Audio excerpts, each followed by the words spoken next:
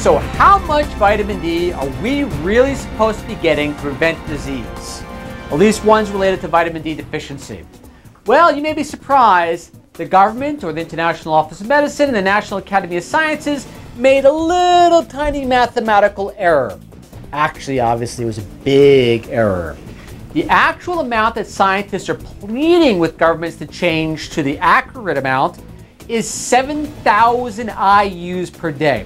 Now, even though 7,000 IUs per day sounds like a big number, in reality, it's not. And nowhere near as big compared to the error that was made by certain bureaucratic institutions. So 7,000 IUs a day. How did they come to that conclusion? Well, let's begin looking at the research titles and the citation titles. Public release title, recommendation for vitamin D intake was miscalculated. That's just putting it politely. The citation title, a statistical error in the estimation of the recommended daily allowance for vitamin D, published in the Journal of Nutrients this March 2015. And let's proceed to how the researchers came to this conclusion. First, let's quote the research.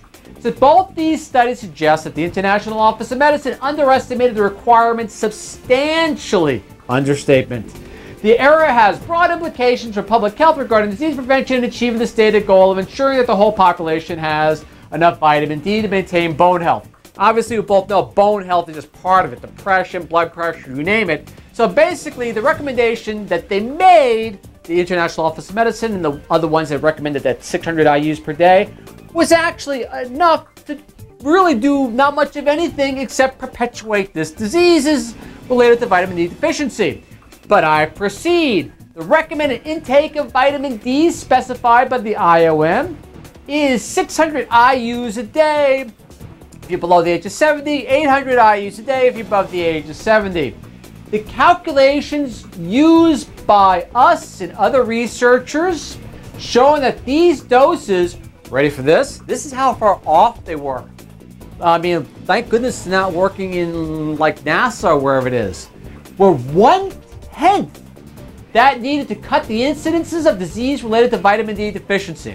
And if you want to see the statistical errors that they made, I'll always post the citation down so you can review it yourself, especially mathematicians out there. The regression line revealed that 600 IUs of vitamin D per day achieves at 97.5% of individuals without serum levels of vitamin D, adequate levels in the blood, otherwise known as 25-OHD, values above 26.8 nanomoles. All right, so what does that mean to you? 26.8 on average nanomoles of vitamin D in the blood. How much do I actually need? Well, you really need, according to researchers, 50 nanomoles. So basically, again, they were off not only the recommendations of vitamin D, they gave you just enough vitamin D to get you halfway to preventing these vitamin D related deficiencies.